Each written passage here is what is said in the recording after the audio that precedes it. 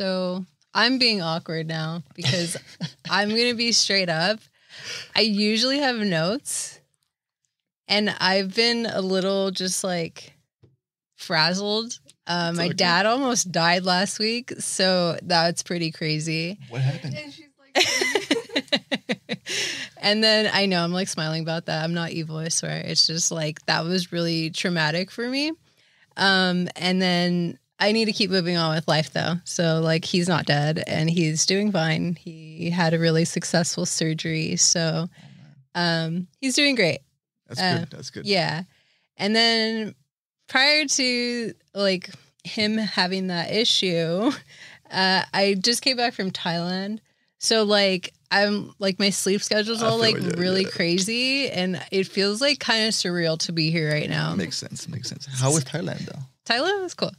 I had a lot of fun. Have you guys traveled out of the country yet? Yeah. We did Prague, Vienna, and Armenia. Nice. But Thailand is definitely on our list. Do you have family in Armenia? We do, yeah. Okay. Yeah.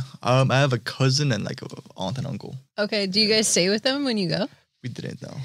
They live in like the boonies. Like they live in like the villages. Okay. You're too bougie for that. A little bit, yeah. It was my first time there, so I had to like be in the city. So yeah. They live in a nice, it's like a retreat place where there's like, it's known for its spas. Yeah. Nice. Right? Spas Yeah, spas. like whatever it's called. Nice. So where are you guys staying at now? Like, did you guys buy a house and everything? Yeah, we went Silmar. Silmar. Yeah, we've been there. That's a nice area. 4 years now. Well, we got it right before we got married. Yes, 2 years. The time was all off. COVID after fucked COVID, everything I up. can't keep track of time. Did you guys like how did you guys get that house? Everyone wants to know. Do you remember? What's the secret Did you to work getting a house? with Ed at Enterprise? No. So he was one of my best friends. Okay. During COVID, we were just checking out open houses and stuff. Uh-huh. We were just like trying to see if we could maybe afford something. And Okay. one of the houses that we were at, so the agent who was hosting it was his friend at the same office. So we ended up like getting like a side deal going, like, hey, like what's the number? Like, nice. What number can we hit? So you didn't have to deal with like There was 17 offers on the house, like 4 all cash offers on the house. So wow. like we had to like sneak in, like, hey, like what's the bottom like price you could do, and we ended up getting it. nice. But if we didn't know that connection, we would never got in the house. yeah, good for you It guys. was crazy. That time was crazy. Remember that? It sounds crazy. Just getting a house. There was in open houses. general. There was a line to view the open house. So it was bananas. Shit. You guys are lucky. Yeah. Okay. So let's go ahead and introduce yourself. Okay. Go ahead. Because I was already starting just like into like other conversations. I'm like, oh wait, we haven't introduced you. Gotcha. My name is Arthur Arabatlian. I am a financial entrepreneur. I have a passion for helping people. Got into this business because growing up, I didn't really know how money worked. So I wanted to give back to my community, show them how money actually works, where to put the money where it grows instead of losing the money and buying useless things with it. So that's been my passion for the past year and a half now. I've always loved finance. I've always loved stocks, money and stuff. So this was the perfect outlet where I could implement both like my financial mind plus helping others while having fun with it. What's your background and I am Armenian. I grew up in Hollywood, born and raised from an immigrant family. My parents knew nothing about money. They put it under the mattress and it wasn't doing anything for them. So we grew up on Section 8 housing, on food stamps. So like we're pretty poor growing up. So seeing that, I didn't want my kids or like my community going through that anymore. So I wanted to like, make a difference, educate them on where they could be putting the money instead of where they're actually spending it on. Yeah. And I mean, I don't take this the wrong way, but like, okay, a lot of people do know the stereotypes of Armenian people. For sure. And so your wife was just saying like, usually the flashiest people are the ones with the least amount of money, or they're like the most, in debt, I guess, or they just don't have money. Is that true? For sure. Dealing in this industry, like we see people are living paycheck to paycheck. They might be driving that nice car, but they're going. How do they afford that stuff? Priorities. They prioritize that instead of putting or investing it and growing it. They prefer to spend it on those things rather than putting into other things that are going to allow them to grow their asset. Yeah. So. And okay, you went to college, right? Yes, I went to CSUN, got my business degree and minored in marketing. And you minored in marketing? Yep.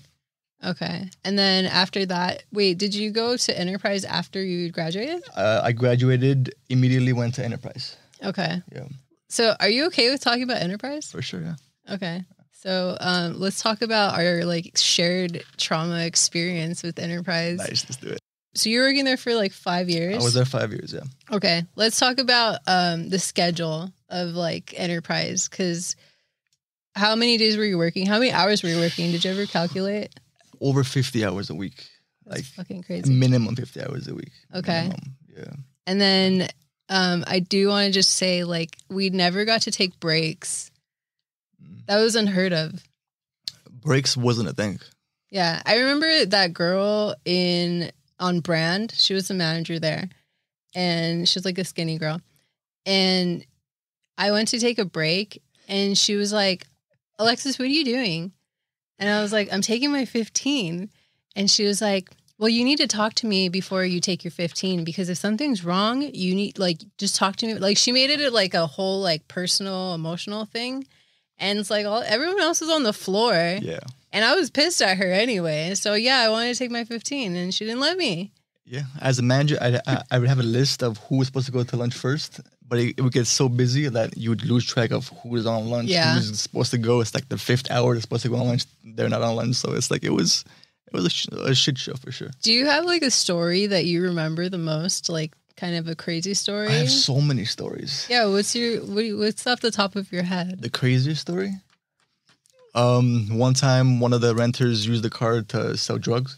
Oh shit! Yeah, and he got into he was high off drugs. No, we're calling him trying to get the car back. He's not answering. Saturday, we're about to close. We're about to like lock up. Of course, he pulls up. Car's all smashed up, damaged. Oh shit! There's a car behind them.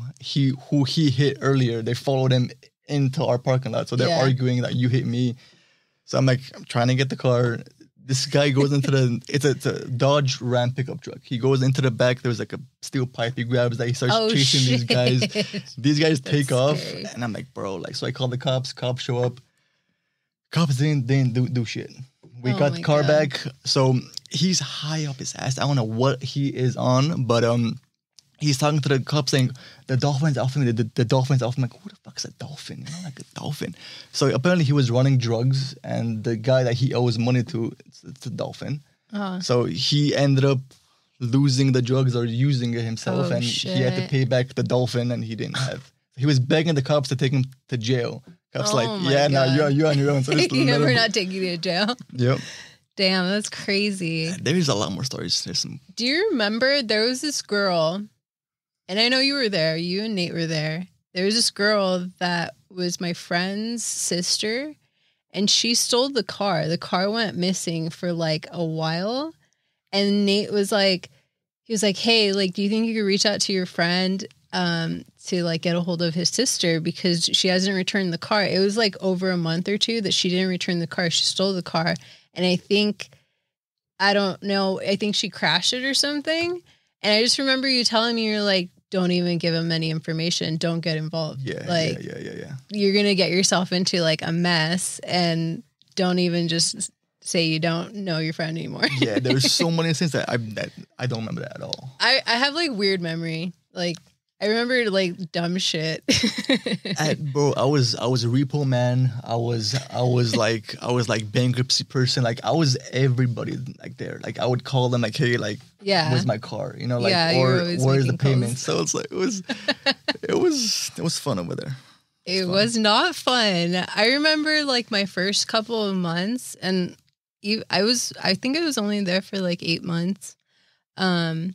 I just remember my body being so sore, and like every time I would come home from work, I would just fall asleep and pass out. Like I couldn't do anything else the rest of the day. Yeah, that's the biggest reason why I left. Yeah. There was no work-life balance. It was just work. It was just work. Yeah. And then on top of that, they like pressured you into going to happy hour. And like, Happy hour. yeah, like I wasn't happy to be there. Like I felt obligated to be there because they're like, oh, you need to go because it makes you look good to like the higher ups or whatever. Yeah. And I was just like, okay, like here I am. I'm here. I enjoyed drinking, so I kind of had fun at those events. But yeah, the more ass you kiss, the more further up the pipeline you get. Okay, I have to cut this out. He got fired too.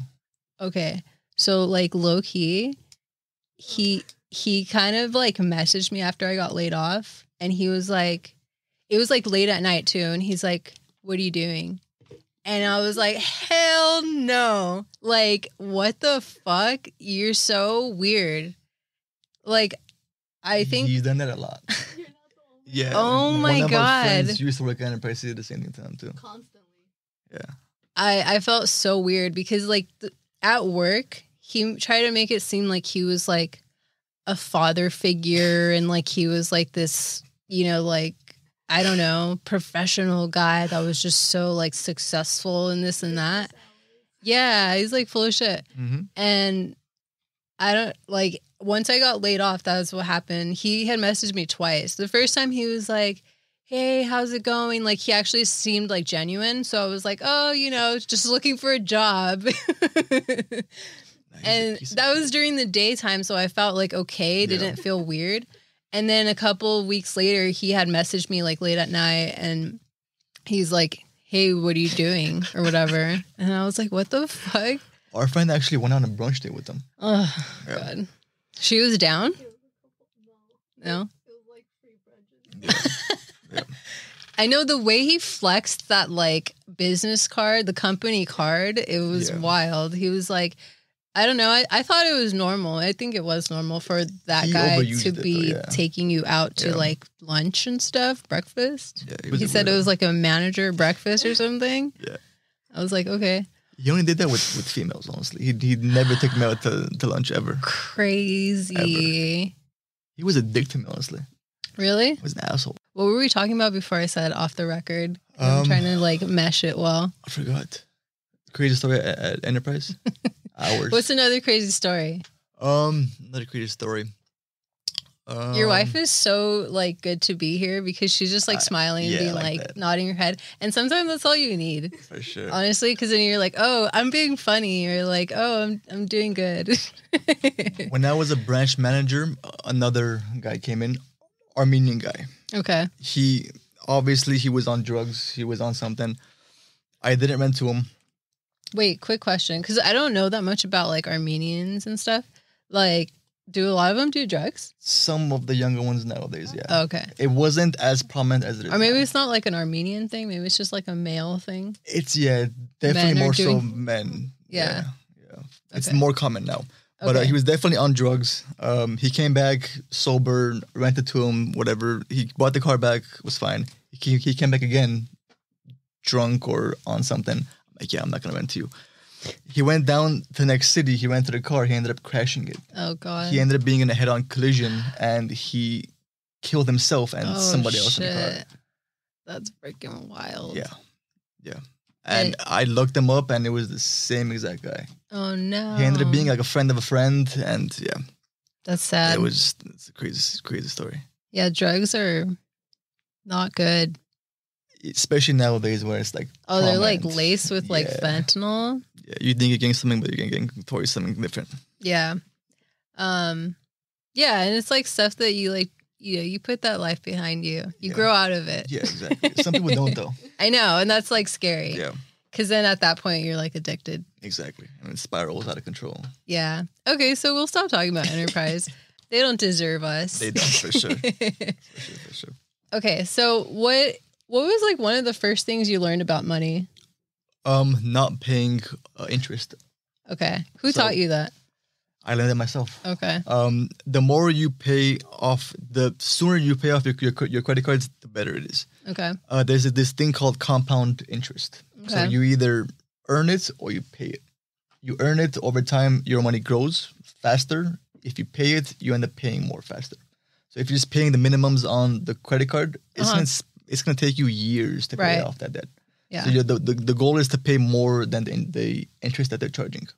One of my bankers had told me, and I don't know if this is true or not, and it probably is like irrelevant, but he had said that when I got my first credit card, he said, just use it for gas and then pay it off. He's like, but let it sit for a while and then pay it off all at once. That doesn't make sense. Does that not make, he was okay. The goal of a credit card is to use it daily, but pay it off every month. Yeah. To benefit off of the points and like the perks that the credit card has. But paying interest, you're not benefiting off it. The bank is benefiting off it. Yeah, he was just telling me not to let it get to the point where you're paying interest, but he told me to just pay it towards the end of like the cycle or something. Yeah. And does that even matter? No? Not necessarily. As long as you're paying off the whole amount. Yeah. Okay. You're good. You're building credit that way, plus you're getting the perks of the. I always wondered why he told me that, because it didn't make sense to me. If like, why not just use it and then pay it off right away? Yeah. You know, isn't that the same? What's your credit score at? If you don't, is 780, 790, something like that. It dropped because we just got a car from my sister. So I was the main signer on her car. She was the co-signer. Her credit was terrible. So I had to. Do you trust her? I have to trust his family. So yeah. You're so family oriented. I wouldn't trust anybody. Being Armenian, you're kind of forced to. But like growing up, my dad did it with his family, and it ended up being sour. So hopefully, she doesn't screw me over. But I trust her. That's good, because it's just like they obviously can't get their own car for a reason, unless they're like young or something. But it's just like scary, because then it's like then it becomes personal, and it's like. Yeah. So we have 2 cars, we have a mortgage, and like, I'm like, if she doesn't pay, like, I'm gonna end up paying for it. But are you guys almost done paying off your house? No. I don't know. I'm naive. 3rd year in, so we have 27 more years to go. I thought you guys were balling. Definitely not. Balling on a budget. What was your down payment for the house? We had help from our parents. Okay. It was 20%. So to avoid paying PMI and all the excess fees, 20%. That was their like wedding gift to us. Instead of doing a big wedding, we put it down on the house instead. Do you remember how much the number was? It was like 115,000. Okay. We had a bunch of money saved up. Nice. I think it was like 40,000. Okay. They gave us. Okay. Yeah. Nice. But without that help, we wouldn't be able to afford a house, especially in LA. Yeah, the reason I ask is because a lot of people that get houses, like, they don't admit that, 1, their parents helped them, or 2, like, they're just like, they inherited things. I don't know, you know? They just kind of try to make it seem like, oh, I worked so hard for this. Yeah. It's so crazy. I hate people that do that. Yeah, especially with social media too. Everyone's like, oh, I did this on my own.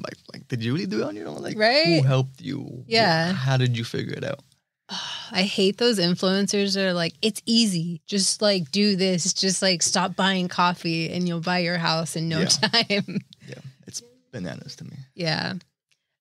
So what are some tips you have for like building your credit score? A lot of people need to work on that. Don't spend on stuff that you don't need. Simplest thing. Don't use credit cards on everything. Pay them off monthly. Don't let that credit like revolve. Especially nowadays, like 25-30% APR. So you're paying. What does that mean? What's APR? Like it's basically the percent they charge on interest each month. So let's say if you owe $100, you owe $125 because of the interest. Okay. So the more the money's in there, the more it's compounding, the more you're paying the interest. But we try and avoid the credit cards at all costs because it's a trap. Oh, because what do you say? They want you to keep spending. Get in debt. Yeah. The whole system is set up that way. Yeah. Mortgage is a debt. Car loan, that's a debt. Student loan, that's a debt. Credit cards, everything is set so you're paying more instead of receiving more interest. That's because of like our economy and our like capitalistic, like how our countries run, right? It's like meant to always be like consumers and like to always be paying and to be in debt. That and lack of education.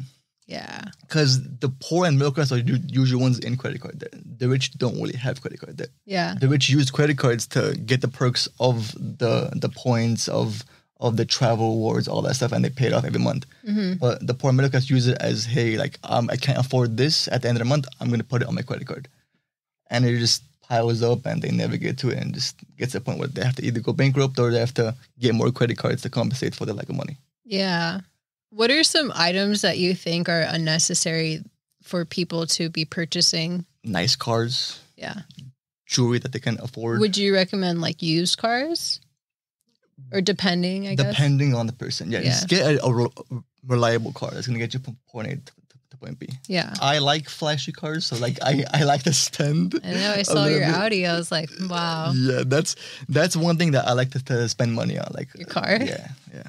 After you're saying don't spend money on your car? Yeah. I'm just kidding. Yeah. No, like no, if you can afford it, by all means, like it's gotta make sense. Yeah. But if you're breaking the bank just to pay your car note, that doesn't make sense. You're working backwards. Right. Yeah, don't keep yourself in debt. Yeah, exactly. But and then you said jewelry? Jewelry, yeah, that's another big thing. Yeah. That it doesn't really do anything to you. Yeah. Like, yeah, it has some gold value or some like diamond value, but like what is it really doing for you? But like spending like luxury goods, like bags, Yeah, fashion, shoes, like that, you shouldn't be spending your money on those things. Yeah. Put that money in an area where it's going to grow, because Right. that's going to depreciate over time. You're losing money. That's a True. liability. It's not an asset. True. And then I think like a lot of people like to spend a lot of money on food too. Yeah, That's another Postmates. Yeah, all that like stuff, delivery fees and stuff. All that stuff adds up. So one of the services that we do is a complimentary like financial needs analysis. So we sit down with them and see where the money is going.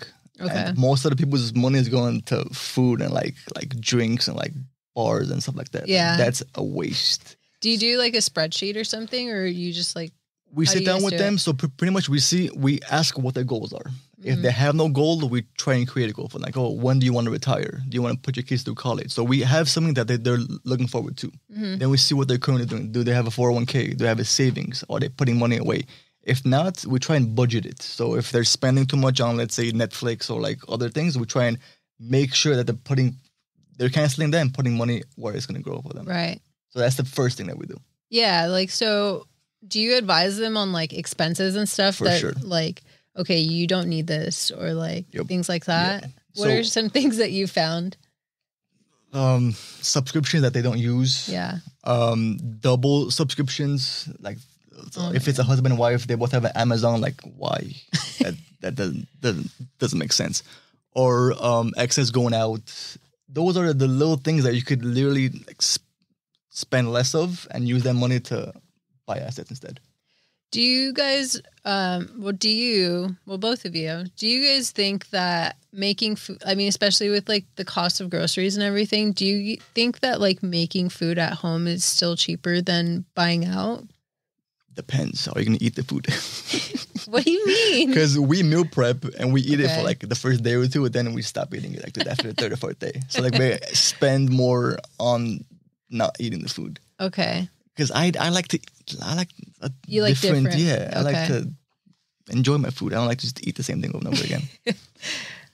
But yeah. no, if you buy in bulk and like you prepare like a decent meal with it, for sure it's cheaper. And you're like consistent at just, or like you're, I don't know, like you're strong minded, I guess. And you're just like, you have that willpower to keep Yeah. eating the same food Yeah, if you're meal prepping. like we eat out every Friday.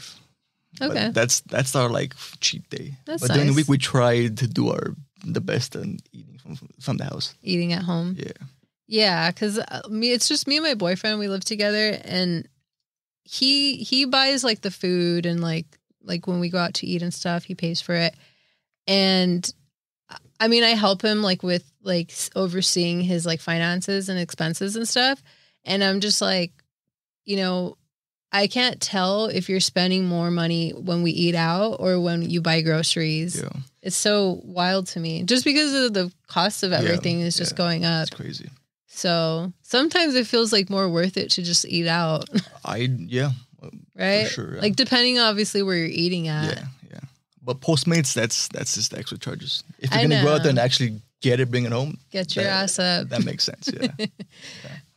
What did you learn being in college? What was one of the things you learned with money? Honestly, nothing about money. What? Yeah, they don't teach you anything about money. They teach you to be a consumer rather than be an investor. I learned most of my money habits outside of college.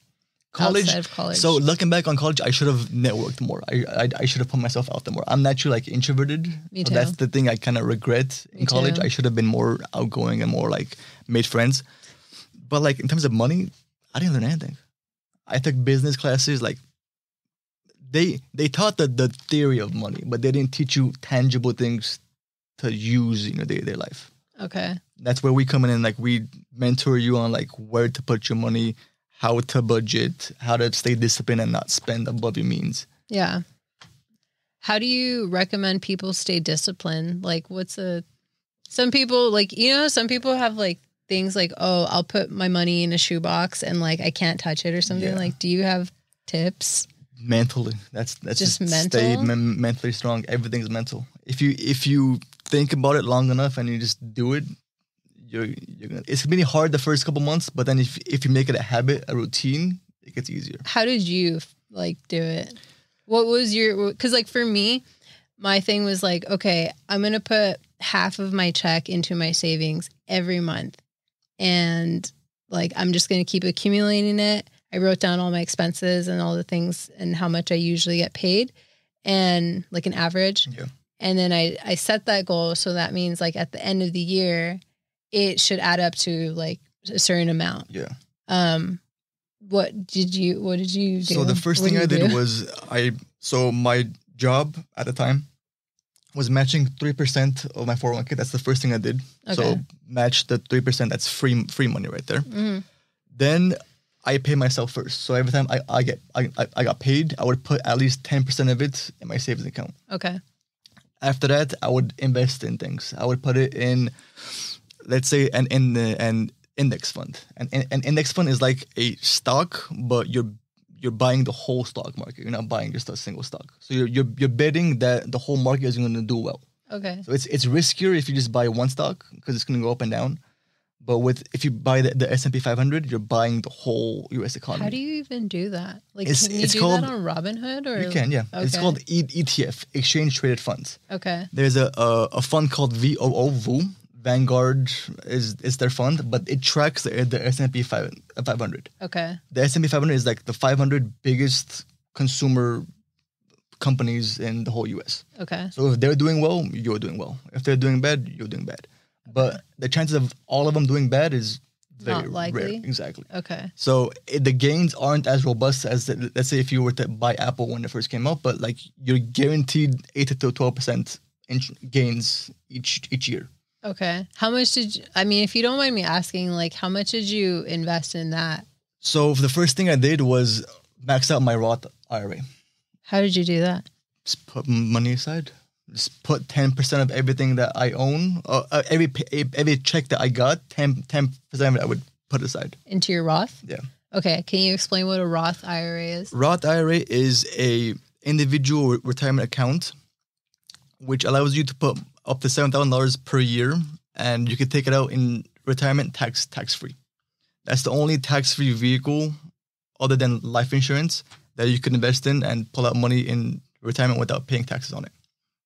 There is a regular IRA, which is similar, but you're putting in taxable funds.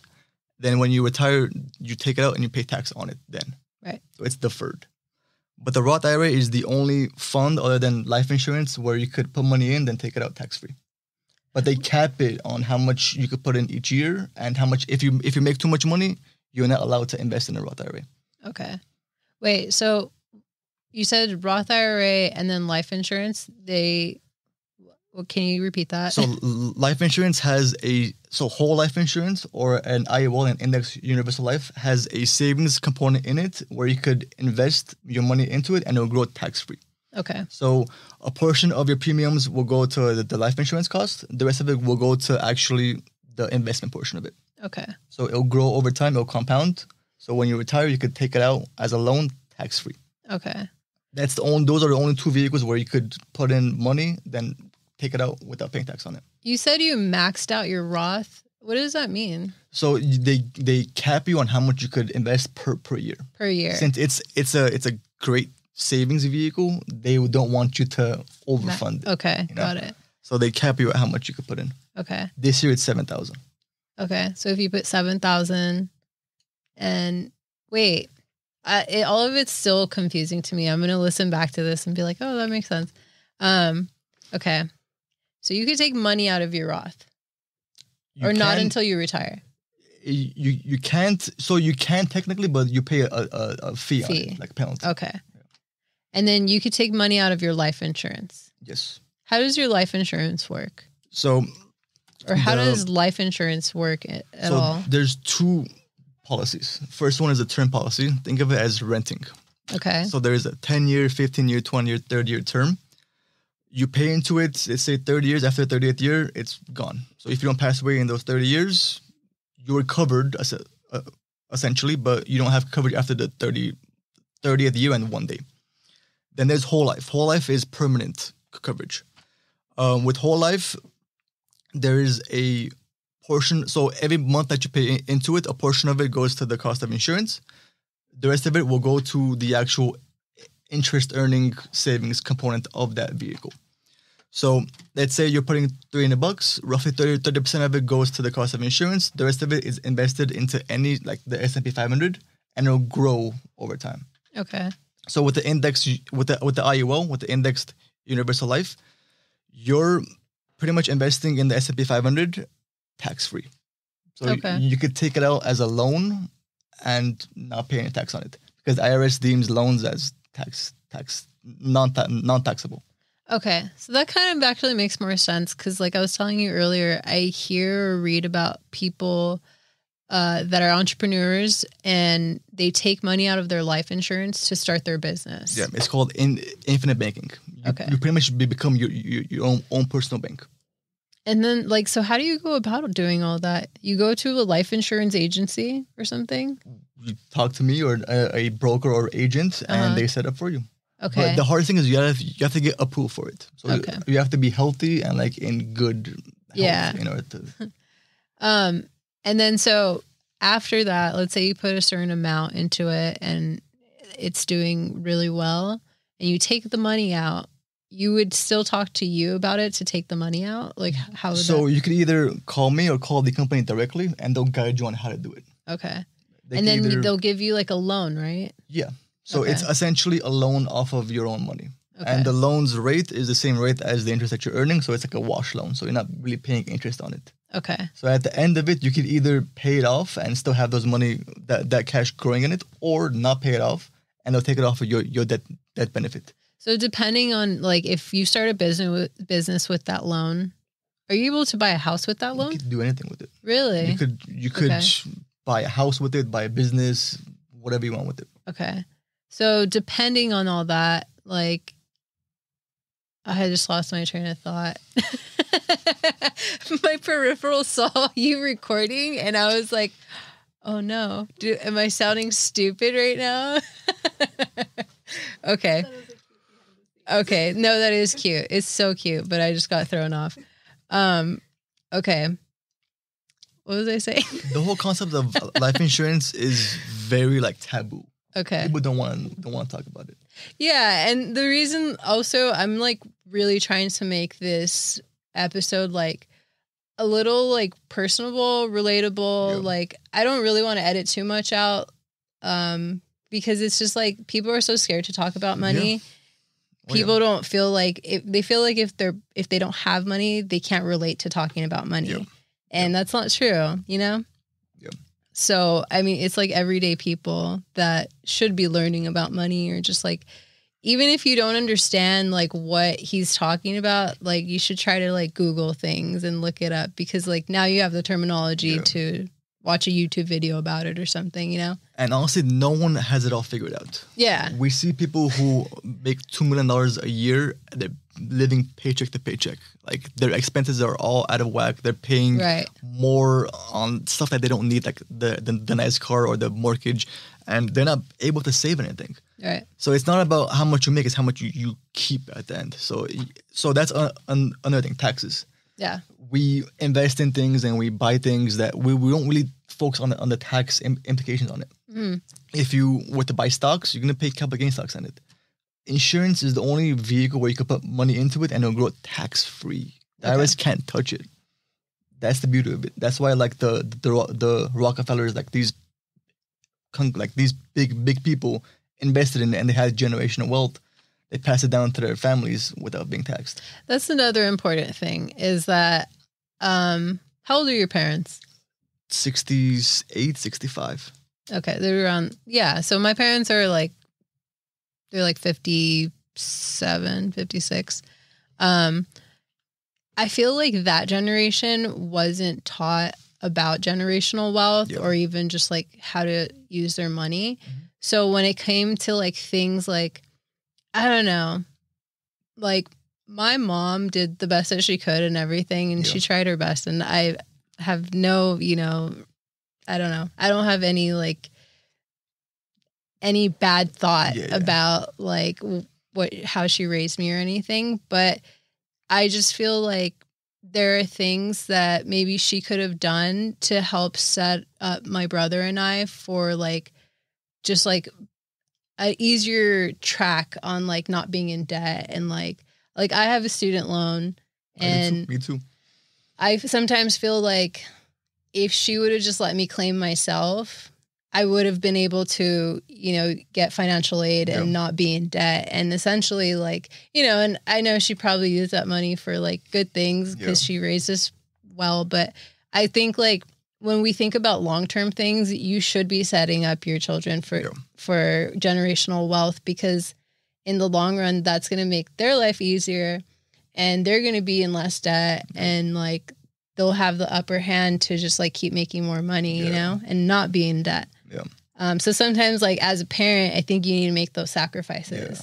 Yeah. Were they first generation American? Yeah. Well, I'm first gen.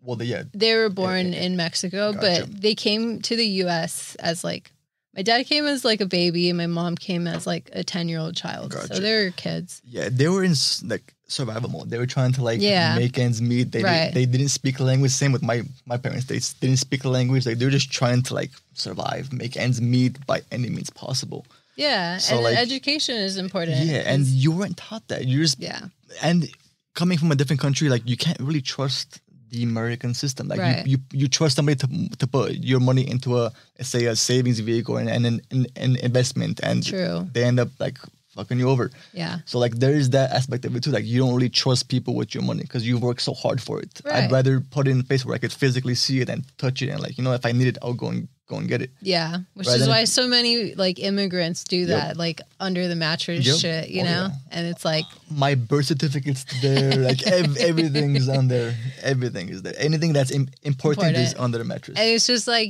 you never know when there's like a fire or like a flood or things like that, you know? And so it's like a risk. Yeah, exactly. That's why you need some cash at home. Just in case like there's an apocalypse or like banks like shut down, like your credit cards don't work anymore. Like you need some sort of cash. So are you able to disclose how much money you have in cash at home? If not, that's fine. Okay. I have $100. No, we have a good chunk. Like I prepare enough where like I need to have some sort of cash. I have cash always on me. Okay. Because you never know when you're gonna need cash. Yeah, I guess that's true. I don't trust the banks. I don't trust the banks at all. Really? Okay. I mean, I blindly do, I guess, but I also just don't want to hold on to my money. But it's funny because I remember at Enterprise, a lot of Armenian men they wouldn't even ask me. They would just be like, cash, like cash. Yep. I'm like, no, we don't take cash, man. Yeah, it's that immigrant mindset, like, because cash is taken everywhere. Like, you're like, well, you don't take cash. Like, what the hell? Like No, bro, I have no cash register here. It's just debit or credit. I know, like we're not trying to get robbed. It's like I'm giving you a car. I can't trust you with $100 bill. Like I'm giving you a vehicle that's like $20,000. Like I can't just do that. Yeah. Okay. But like cash is definitely king in like all immigrant cultures. Right. Because they typically work under the table like for like untaxable. So like they always have cash in hand. And kind of like growing up, that's what I was kind of used to have cash. So I have a good chunk of cash at home, but you need money in the bank. You need money in like stocks. You need to have a diversified portfolio of where you want to put your money. I agree. You don't want to put your eggs all in one basket. So what's a good percentage to put into stocks? Depending on how old you are, depending on what your risk tolerance is. But if you're young, let's say like you're our age, a good chunk of it, like good like 80% of it should be in stocks. Okay. Yeah. 80% of it, yeah. Because you have so many years to grow it. Why not maximize that? The only time you should like divest from stocks is when you're closer to like retirement age. Okay. That's when you have vehicles like an annuity. An annuity never loses money. So you put money into it, it'll grow. But if the market goes down, you don't lose any money on it. Okay. So the older you get, you should divest from stocks and put it more into like bonds, safer things where if the market does go down, you don't lose your whole life savings all in one day. What are bonds and how do you purchase a bond? Bonds aren't really common anymore. Okay. It's like state and federal, like they sell them, but how do you purchase it? Through brokers. Okay. Yeah. Brokers and people in the industry do sell them, but the typical person doesn't really buy bonds. You could invest in bonds like through like a fund where there's bonds in it, but you can't. I don't recommend physically buying bonds. Okay. But it is safer? It's safer in the sense that it doesn't lose value. Okay. In case like the stock market does crash, you have some sort of like asset that's still kind of staying constant. It's not losing money. Okay. Do you project the stock market to crash anytime soon? Every 4 years, the stock market does go down. Okay. Every 10 years, there's one big crash. So that's Do you a common think it's thing. long overdue? Yeah, right. And you shouldn't see it as a bad thing. If the stock market goes down, that's a buying opportunity. Right. You have to buy low in order to sell high. Okay. So like think of it as like stocks are on sale every time the market crashes. But you don't want to be in retirement age and having the market crash. That's when you lose all your life savings. Yeah, that's wild. And so what happens? What do you do then? Cry. So if you put 80% and the stock market crashes, you lose a good chunk of it, yeah. Okay, but you should be having a different savings as well. So the closer you get to retirement, your financial educator person should tell you, hey, like you're getting close to retirement age, start putting money, moving your money from one vehicle to the next vehicle. Okay. Yeah. Can you explain what a high yield savings account is? Because I try to tell people to do that and they don't listen to me. It's basically like putting your money in a bank where it grows a little bit faster than it would at a regular bank. Okay. The regular bank gives you less than 1% interest. These smaller banks, since they just want your money. Yeah. So they're giving you more interest on your money than a regular big bank. Let's say like Bank of America, Chase, Wells Fargo would give you. So like SoFi, there's other smaller banks who offer a higher yield to get more of your business. But that always fluctuates.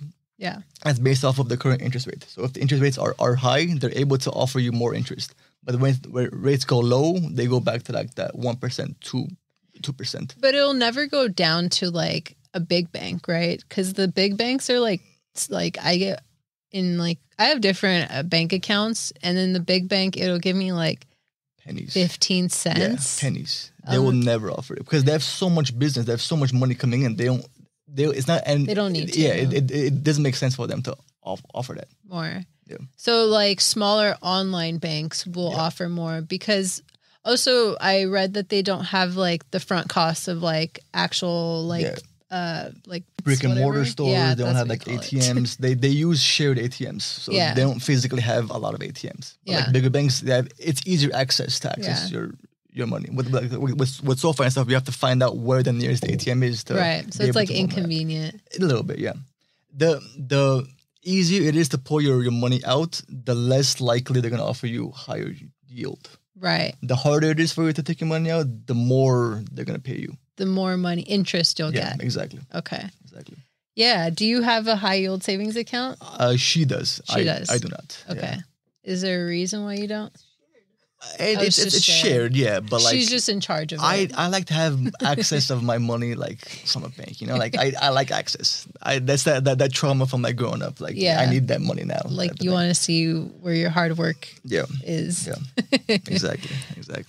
Do you have any other notes? I'm just trying to think off the top of my head things that are like important for me. Have an emergency fund. Have some cash at home. Put money in a bank.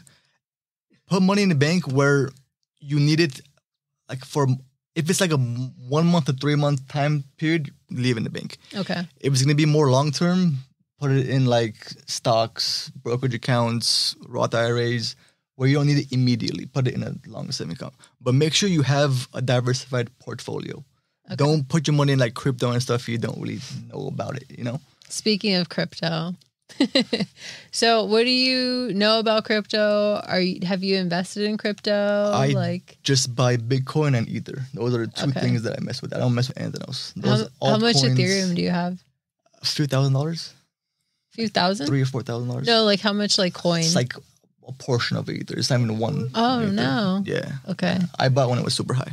Damn, that sucks. But I don't dabble in crypto too much. I stick to like assets that have a historical timeline of doing well. Okay. But I think eventually crypto is going to be the future. So too. It kind of has to be. I think so too. I have a lot of faith in Ethereum. I don't know about Bitcoin because I was a little too late into Bitcoin. Yeah, Ether's legit. Ether's like the logic behind Ether makes sense to me. It does to me too. And I don't understand all of it, but the base of it, like the I'm ledger, just like that makes sense connected, to me. Yeah. Yeah. Do you have any apps or things where you buy stocks and stuff? I use E-Trade for my brokerage account, yeah. But most of my stuff is in life insurance. Okay, life insurance. Yeah. And how much do you pay in life insurance? She's paying $350. I'm doing about the same. A month? Yeah. Okay. Yeah. So a portion of it will go to the actual insurance side of it. The rest of it goes to the actual allocation of funds growing over time. Okay. And then do you guys plan to take out of that life insurance? Hopefully not. Okay. That's not the plan is to let it ride and use it in retirement. Okay. Because the longer you let it sit, the more it compounds, the more it grows. Do you guys have a 401k? I had it with Enterprise. Right. I rolled it over into an annuity.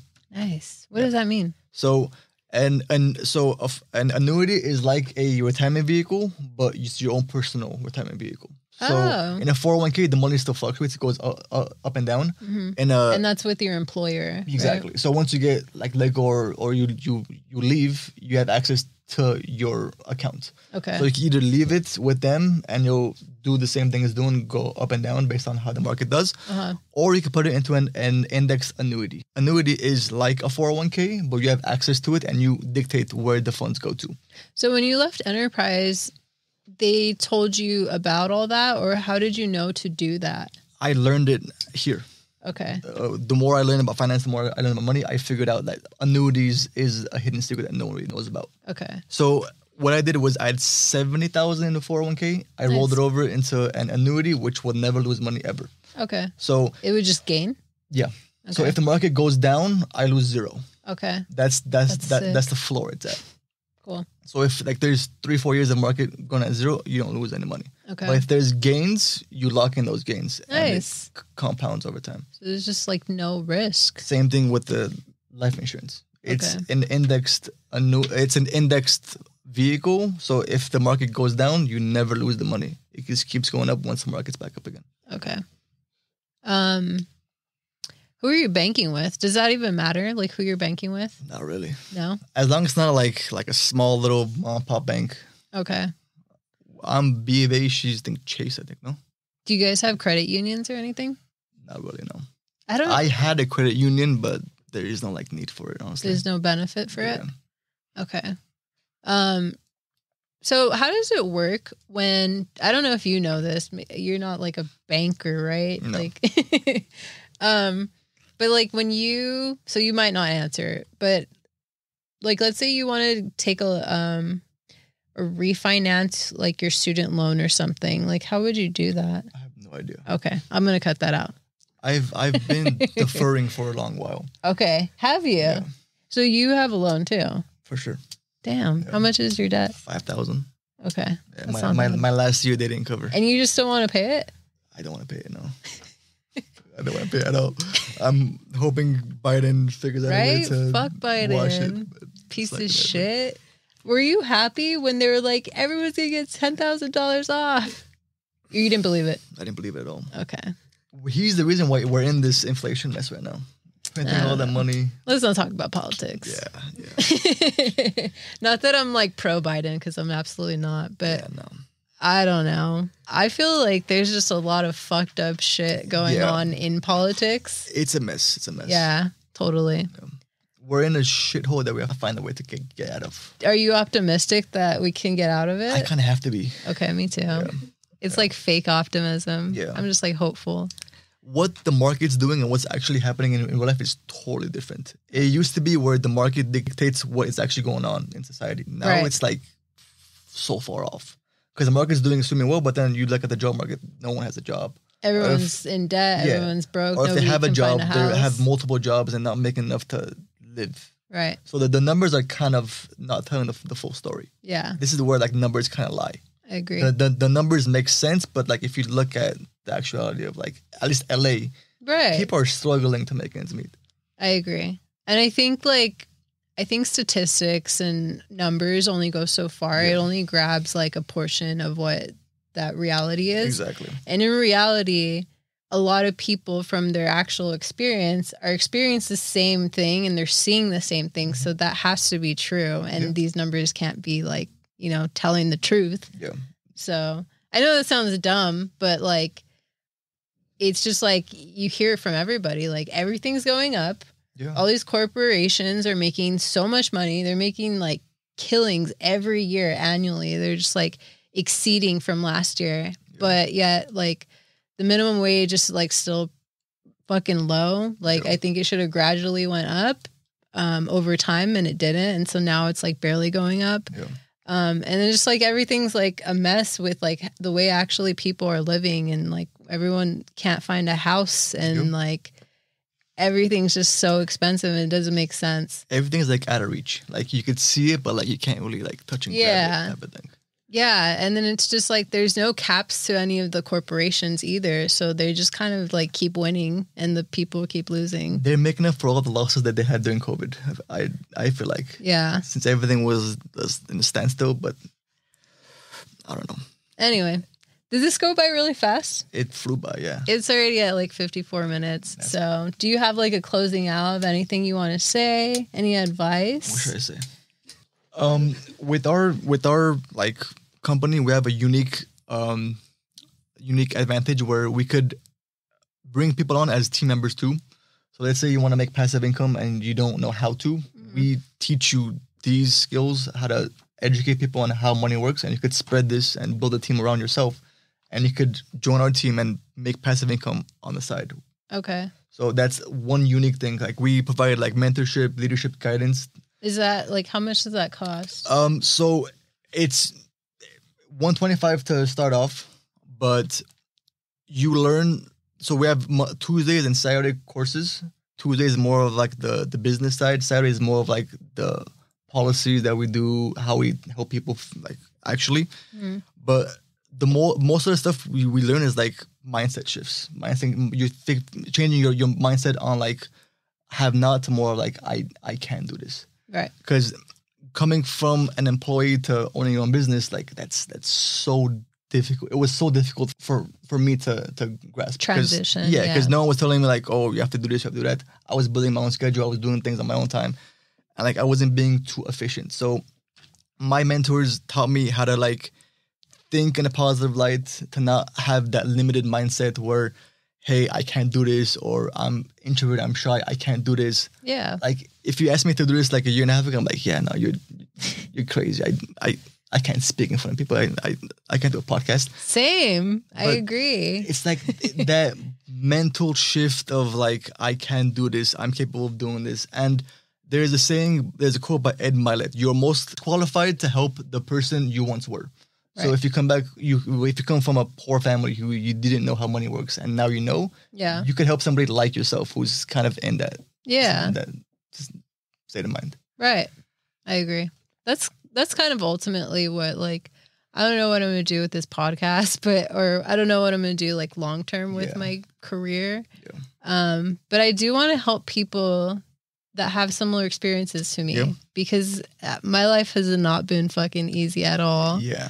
And I just feel like there's a lot of people that they keep secrets from people because they want to make it look like their life's easy or their life's like nice and everything. No. And it's like, why would you want to do that?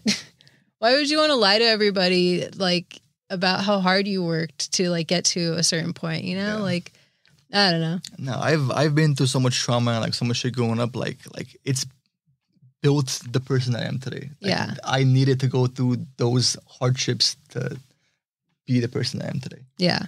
So that's the trauma, the hardship, that journey is all worth it. And like I post stuff on Instagram to help me out. Yeah. With that kind of stuff. Because like I need that daily reminder, hey, like don't look forward, look back and see where you've come. You know what? That's honestly, I'm a person that's like all about like signs and things like that. I'm not all like wacky, but like I do believe in signs, and I think I needed to hear that today, even though I've heard that so many times and throughout my life, don't look back, look forward. It's such a common thing that people say, but I needed to hear it today. So I'm glad you said that. It's good to look back sometimes to see where you've come. Like, hey, like I was that shitty person. Now I'm more educated. I'm more aware of what I'm doing. I'm more in tune with myself. Right. And I think that's that human experience, like getting to know yourself. True. That's that journey of life. I agree. It's to give life a meaning. It's not to find meaning. It's like you have to give it a meaning. You have to find purpose in like the little nuances, the little journeys, the little setbacks. Yeah. And like in this business, like I learned that the hard way. Is I stutter, like I'm introverted, like I don't like people at all. So it's forced me to communicate better. It's forced me to connect with people on a different level. Do you think you don't like people because of how introverted you are? Is that like, how does that? I think so. I'm introverted, but then I stutter. So my stutter made me more introverted. So it's like it's snowball. Like a cycle. Yeah. Growing up, like I would never I was just on my own. Like, I had fun alone. Okay. Type of thing. Yeah. I had friends and all, but like I enjoyed my alone time. Okay. I love to read. I love to listen to music and stuff and like podcasts. But like I like to be more introverted, more in tune with myself. Yeah.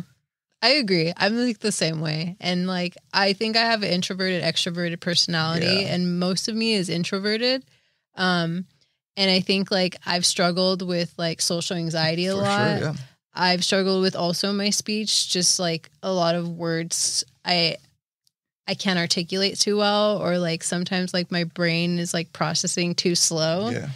And even though I think I know what I want to say, like it doesn't necessarily come out. So I've struggled with communicating a lot. Yep. And I think like this podcast helps in some way to help me grow too. For sure, yeah. And I would hope that it helps other people grow too, because it takes a lot of courage to like get on the mic and start talking about yourself, and 100%. Then looking at yourself and 100%. Just like being like, oh shit, this is me.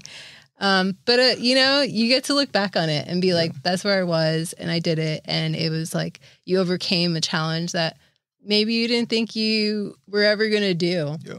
And now you're here. You should face your fears a lot more often. Yeah. You should run towards that thing that you're scared of. It's scary, but like there's so much adrenaline. And then when it's over, you're like, I did it. Yeah. Think of like your body acts nervous, right? You're kind of sweaty, like you're nervous, your mind's everywhere. But like that's the same thing of being excited. Yeah. Your mind just says, oh, you're nervous. But if you shift your mindset, hey, I'm excited instead.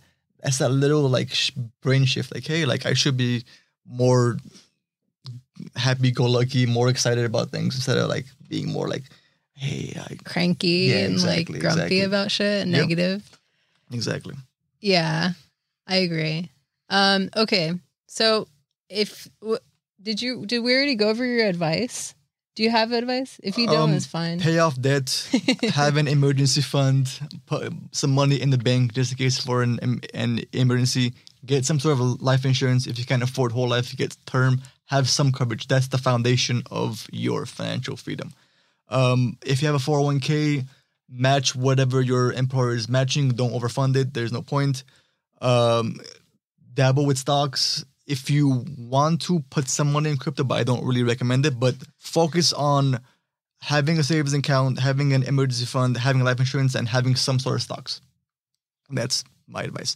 Buy assets instead of liabilities. Okay. Buy things that grow over time instead of lose value over time. What stocks do you recommend to start with? Index funds. So if I go on Robinhood, what would I type in? VOO. VOO. Yeah. Okay, you said that earlier. So yeah. There's VO, there's SPY, SPI, SPY. So there's different funds that essentially do the same thing. And then how much would I spend on it? I think it's like $370 right now per stock. Okay. With Robinhood, it allows you to buy portions of a stock, so you could buy however much you have. Yeah. Okay. But if you go on like E-Trade and stuff, you would have to get like the 370, for example. Yeah, you have to get a full singles. Okay. Single stock. Okay. And then where can we find you? Do you have like a YouTube channel or anything? I have Are you an gonna start Instagram. one? No, definitely not YouTube, but YouTube's crazy. All over Instagram. It's Okay. the Art and Wealth. We'll tag it or something. Yeah, I'm gonna tag it for sure. I post like super like motivational, inspirational stuff, like stuff that I need on a daily basis. So if it helps me, I'm pretty sure it's gonna help you guys out too. And it's like not all about money. It's all about like mindset shifts, positive self-talk. Yeah. It's like motivational stuff to get you through the day. Yeah, for sure. I know. Don't be so hard on yourself. Even though I'm my own worst enemy because I say like the meanest shit to myself. Yeah. But don't be so hard on yourself. And don't afraid to start something. Yeah. Just take that risk. I have friends and family and stuff who text me saying, "Oh, I like your post." I'm like, I didn't see you like it. Like you're telling me you like it, but like the whole purpose of it is for you to like it and share it. Yeah. So more people can see it, but like. But you know what? Support your friends. Even like a text, Yeah. I feel like that still matters For because sure. at least you're getting texts. I have friends that like won't do shit. You know, It irritates me. Yeah, there's haters in my life. It's like that means you're doing something good. That means you're doing something good. That's probably true. Yeah, and it's all about like consistency. So Yeah. even though if you're alone, like you just keep doing your shit, eventually you'll get there. I'm like surprised that my podcast has grown, and it's like a little bit by little bit, and it's like, okay, well, it's not going backwards, so like that's a good thing. The universe will give you anything that you're ready for. Okay. So if you're ready for like that big jump, you gotta do some big things. You have to get out of your comfort zone. Probably. Because it gets hard, then it gets easier. So you have to challenge yourself again. I don't know if I'm ready for that big jump, honestly. Like, I think you are. I'm like chill with just like doing this and like keeping it. Although I know there's like marketing things that I should be doing, I don't feel like it because I hate like social media stuff. And it's very staying time consuming. consistent. Yeah. All right. Well, thank you for being here. Thank you for having me. Yeah. Would you do this again? For sure. Yeah. Yeah. This was awesome. Was it not so bad? It was actually. I enjoyed it. Okay, cool. I like these like meaningful talks. Me too. It's very like it feeds my soul. You know, like it makes me feel alive. I agree because it's like when one-on-one conversations happen, I feel like your mind gets to process things more and like you get to like kind of say more what's on your mind. So, all right, we'll close out here. Perfect. Thank you. Thank you.